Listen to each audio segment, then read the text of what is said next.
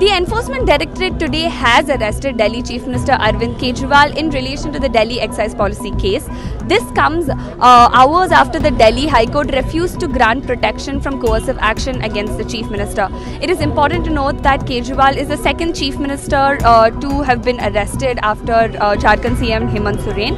As you can see here, there is heavy security forces that have been put in place. A lot of AAP members and cadres have gathered here protesting and condemning the arrest of their leader, and they call it a dark day for democracy.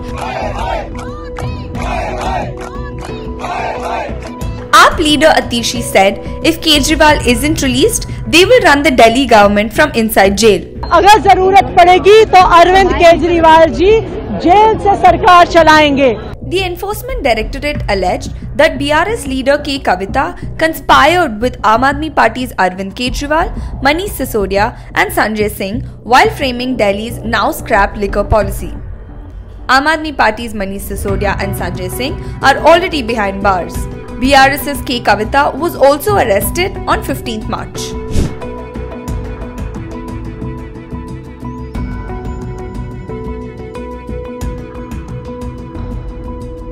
The Quint is on ground, and stay tuned for the latest updates.